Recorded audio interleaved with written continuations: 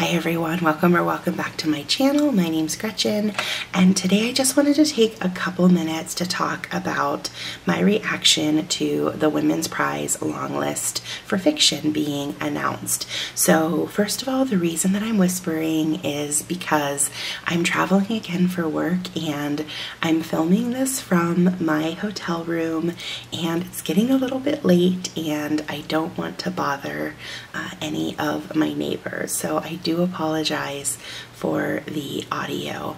However, I just wanted to make sure that I got this video out.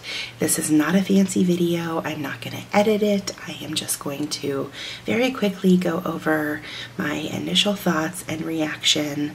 I did look at the list earlier in the day. Being in Vegas, I am 8 hours behind when the prize was announced. So it was 10 a.m. for me and I was still working, and it was a long day, so I didn't actually really get to fully look at the list until I got back to the hotel. So I am first just going to address the fact that based on my predictions video, I only got 2, which I'm perfectly okay with. I am more than happy because this list, almost like last year's Booker, is very much filled with books I have never even heard of, which is so exciting for me. And I am really excited about that because it seems like the book prizes have really taken it upon themselves to use it as a platform to introduce us to a lot of new authors, which I think is fantastic. We had a lot of well-known and respected authors that had eligible books this year, and I put a lot of them on my predictions list, but I do love the idea that we're kind of letting the new group come in and get some of the love, which I think is just absolutely wonderful. So only 2, but totally happy with that. The predictions lists are just a fun thing to do. I don't expect to get any of them right, and anyone that I do get right, I'm always happy with. Now, let's talk about what shocks me about the prize and what happened with the long list. So there were a couple of standout things for me. So first of all, let's talk about the snubs because I think that there were a lot of books. There were a handful specifically that I am really surprised didn't make it because everybody was predicting them, or if not everybody, there were several people that predicted certain books, so there was a lot of crossover on a lot of books, or I should say on a lot of lists. So the ones that I was shocked, so we had No Tom Lake, No Julia. Julia is probably the most surprising one because I think that that was consistently on almost everybody's list, and I think that I was expecting that for sure to be there. Now, the other big hitters that I thought were going to really stand a chance, Jesmyn Ward didn't make it, Eliza Clark didn't make it for Penance, and the other book that everybody was talking about was The Storm We Made, and we didn't see that on the list either. So that was kind of surprising because that was the one that was right up there with Julia as far as people thinking that it would make it. Now, the next thing and I already kind of mentioned this, there are so many debut authors. So we have a lot of books that were likely not on any of our radar because we were not familiar with the authors. So I, once again, think that's wonderful that we're now exposed to all of these new authors and we can start to read their works and learn their craft. So happy about that. Another surprising thing is I'm going to get this just off my chest now, Western Lane. So if you have watched any of my videos, if you follow my channel, you know that I am not a fan of that book at all. I read it for the Booker Prize when it was longlisted last year, didn't like it at all. When it was shortlisted, I thought, you know what, I'm missing something. I need to read it again. I think I disliked it even more the second time. So I was very, I wasn't shocked to see it on the list. I just personally was quite disappointed because I have such a complicated relationship with that book, and I was really hoping to see another book in its place. But that's me. I know that I'm the problem. I'm definitely the minority. Everybody else, for the most part, seems to absolutely love that book. I just don't get it, and I promised myself that I would read the long list in its entirety. I have already read that book twice. I am not going to put myself through a third read. I just can't do it. So we're going to count that one as read. So now I have 15 books to finish. The other thing that was shocking is there is a lot of historical fiction, which I know we typically see a good bit of that on the Women's Prize, but to me, because I was not familiar with a lot of these books as they were describing them in the video, I just kept hearing historical, historical, historical. So that was very surprising to me, and it didn't really seem like we had anything too experimental. I'm thinking that maybe we're going to see those in the form of the International Booker or the Booker a little later on this year. The other thing that I was really happy to see is we had an Aussie.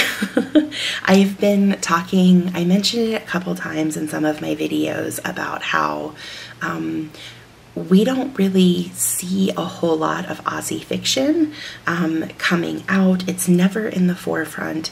And I remember back in the day when the Aussies had their moment, and it's so nice to finally see them back in the running for some of these prestigious literary awards. So I was definitely happy to see that.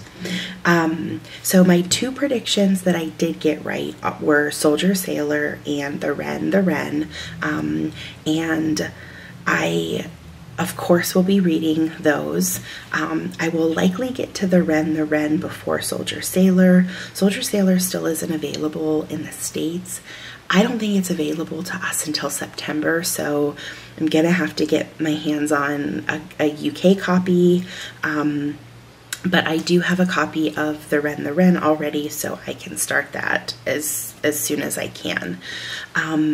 The last thing I kind of want to talk about are the books that I am super excited that made the list, that I was aware of and I've been wanting to get to, and this is just going to be the perfect reason for me to do so, and that is River East, River West, Ordinary Human Failings, Night Bloom, and Enter Ghost.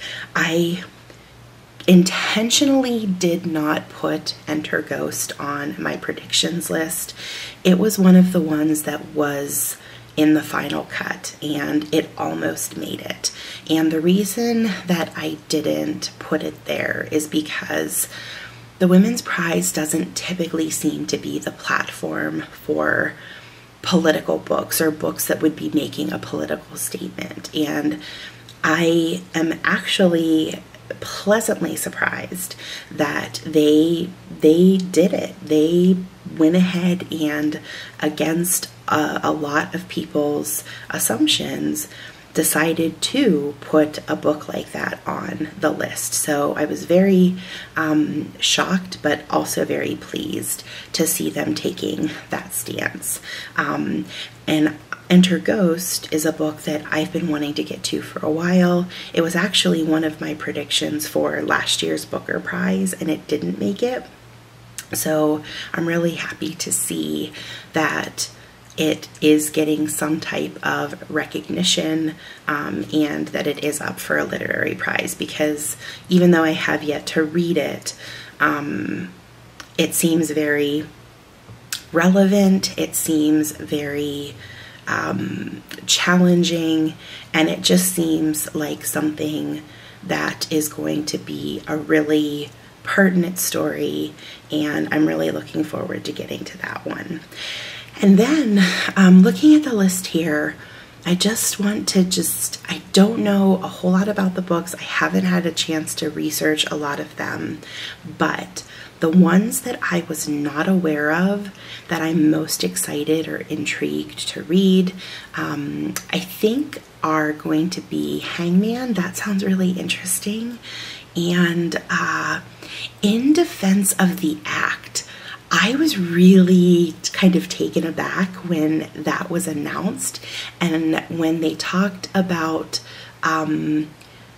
it defending suicide, that immediately was just shocking to me that they would be bold enough to put a book like that on this list. So that immediately intrigued me.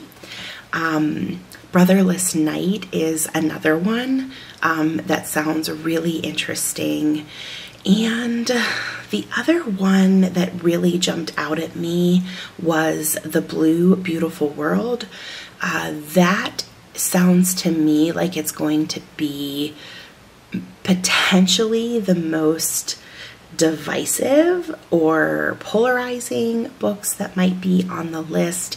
From what I understand, it tackles climate change, and anytime I think of the Women's Prize and their attempts to put a book in the running related to climate change, I always go back to Pod, and I don't really want to have another book like Pod to have to read again. So I'm really hoping they got it right this year.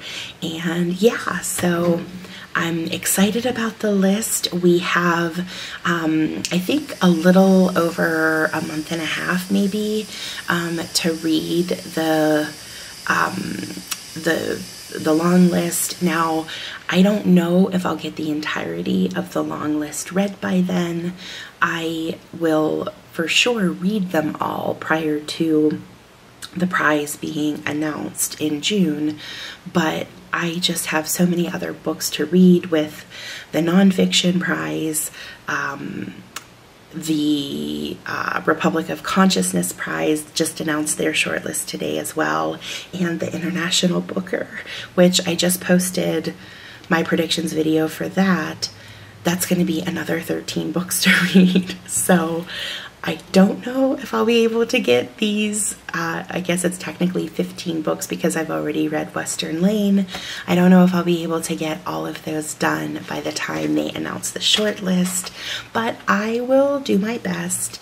And I also, because I've just really started looking into this, I am pretty sure there's going to be some books on this list that I am going to have a really hard time getting because, once again, I'm in the States. This is a UK-based prize, and they always tend to have books that are difficult for us to get. So we'll see what happens, but my goal is to not pressure myself to get them all read by the time the shortlist is announced, but to make sure that I focus on getting them all read by the time that the winner is announced in June. So we are so in the thick of prize season now. I'm so excited. I mentioned that the Republic of Consciousness shortlist was just announced, and I'm thrilled with how that list turned out. And yeah, so it's exciting. I'm really looking forward to this. There's a ton of books here that I have been wanting to get to, and there's a ton that are brand new to me, and I love that balance. So here's to another women's prize for fiction season, and I will talk to you soon. I'll have, I'm sure, some reviews to post. I'll probably try to put those in a playlist as well, just to kind of keep everything organized, because there are so many different prizes that are going on right now. So you'll see the individual videos, but then I'll put them in different playlists as well to kind of keep the content organized in case you don't care about one of the prizes and you want to focus on one over the other. So keep an eye out for that, and until we read again, bye.